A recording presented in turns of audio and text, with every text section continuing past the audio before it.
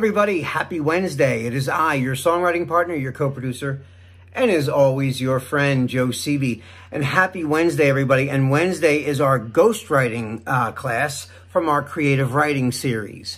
What is ghostwriting? It's when we take a popular song, a top 40 song, a top 100 song on Billboard, or any of the other big music platforms like Billboard, like I said, and we take the lyrics or the chorus of that song, whatever song we choose, and we rewrite our own lyrics in there. And you're probably thinking, why would you do that? It's already an established song. Well, there's a lot of reasons. One, it's a really great creativity exercise because you're taking a song that you've probably heard a lot, you know, especially if you do it with a classic rock song or a classic, just a legendary, like, imagine changing the words to Thriller, you know, writing a whole new chorus to Thriller. You have to kind of unlearn everything you've remembered about it. So it's really hard to do. The other plus of this is, like I said, it's a great creative mind exercise. And as songwriters, we always write songs. And, you know, when we write songs, we always put our best stuff in our first verse. So this is a great exercise for you for practice for writing your second verse, okay? Plus, here's the good side of this too. If for nothing else, you've wrote a great chorus for yourself. It's all new. You don't have to go by that melody of the song you wrote it for, or even the timing. You could pick a new timing of it, and you got your own set of lyrics that you wrote yourself that are original and fresh, you know? So, and it will sound nothing like the song that you're, you know, writing the ghost parts to, because it's not the same words at all. So the song that I picked tonight for our exercise is a band called Why Don't We? And the song is called Fallen.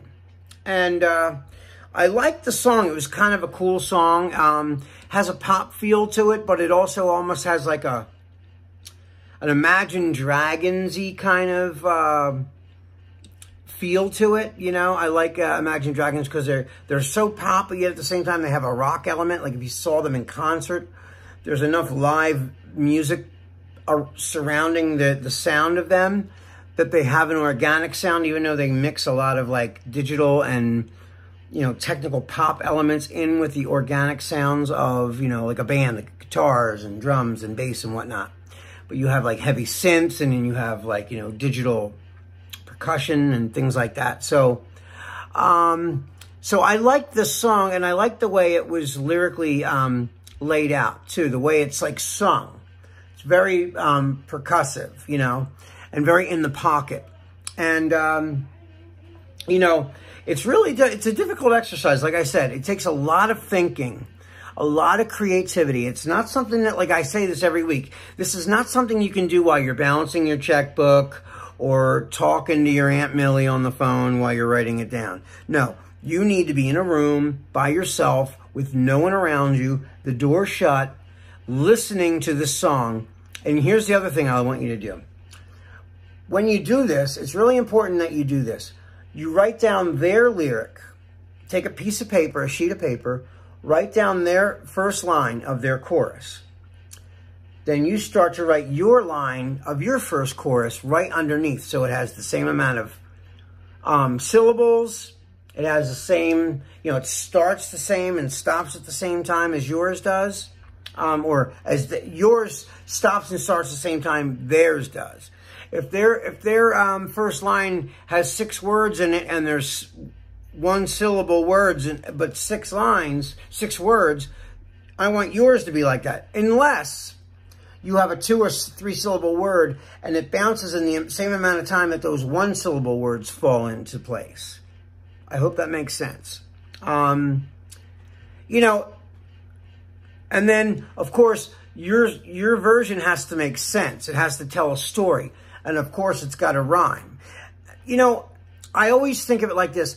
I know it sounds cocky, try to write a better chorus than the original. You know, I know that sounds really cocky, but that's a great exercise to try to be as creative as you can possibly be. Go for writing, like you say to your mind, in your mind, I want to write something more creative and more crafty than the original. And, you know, I mean, I do my spin on it, and it could be a whole different topic from what their song's about. But it's got to make sense. It's got to tell a story, like I said, and it's got to make sense. And of course, it's got to rhyme, right? So if they say, I want you tonight, yours has to be the same amount of words, right? I want you tonight. I want you is 3 words that only have 1 syllable, right? You know, me and you, all right. You know, I mean, I'm just making something up, but I'm saying, you know, it's got to be like that. It's got to be, you know, if it's a 1-syllable word, you know, like I said, you write a 1-syllable word. If it's a 2-syllable word, if it's a 4-syllable word, try to write a 4-syllable word. It gets hard. It's almost like a music songwriting crossword puzzle in a way, because, you know, like in this song and a lot of other songs, every other line rhymes. So you're not rhyming with the first 2. You're like rhyming with the next set, and then it rhymes on the next level. I hope that makes sense too. Anyway, what I'm going to do right now is I'm going to play you their chorus real quick, so you can hear the chorus.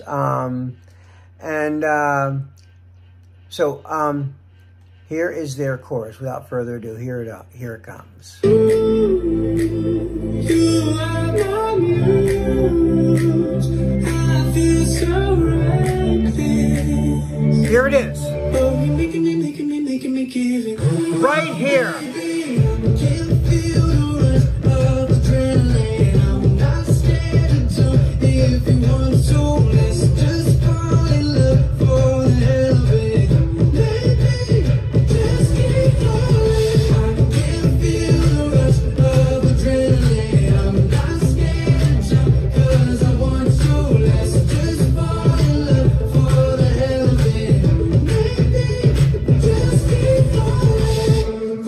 Okay, so that's their whole chorus. We're back. That's the whole chorus.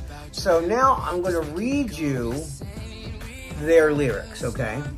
I'm going to read you their lyrics so you can really, really grasp it.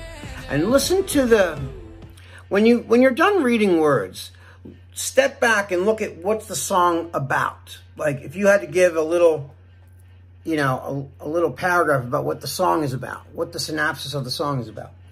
Like when you push info on a movie, it tells you what the movie's about, right?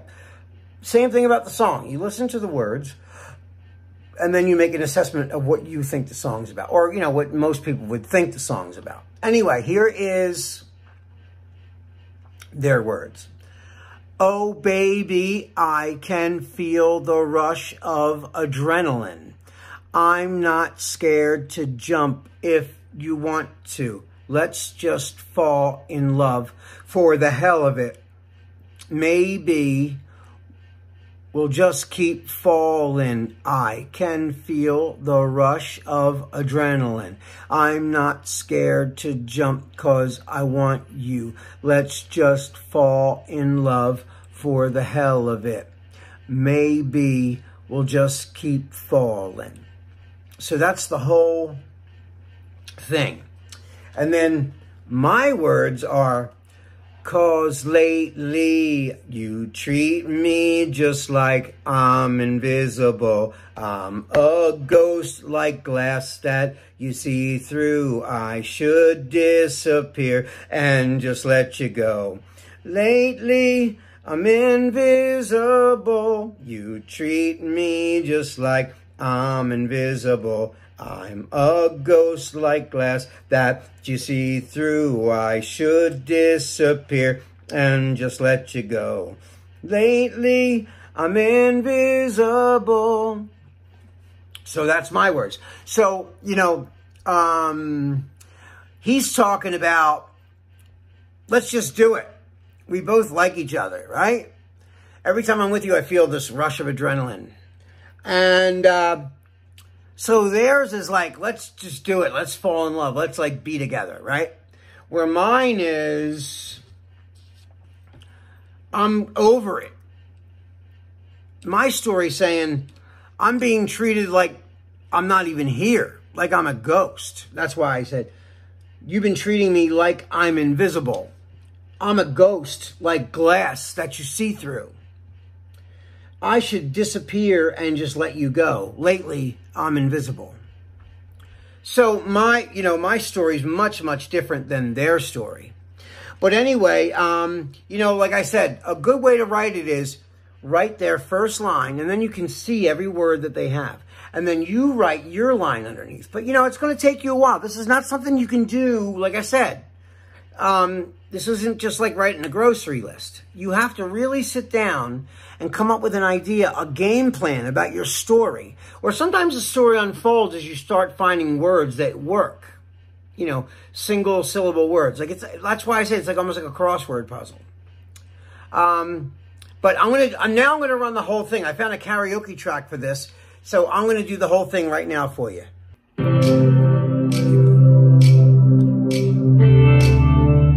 we go.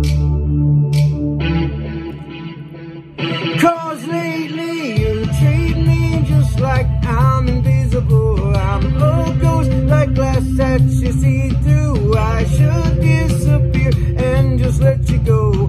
Lately, I'm invisible. You treat me just like I'm invisible. I'm a ghost like glass that you see through. I should disappear and just let you go. Lately, I'm invisible. And that's it, guys. That's the chorus. All right, guys, that is all the time we have for tonight. I can't wait to see what you wrote for the ghost chorus for this song. That is all the time we have for tonight. This is your songwriting partner, your co-producer, and as always, your friend Joe CB signing off until I see you guys tomorrow. Have a wonderful night. I love you. I miss you. Be safe. And I will see you tomorrow. Peace.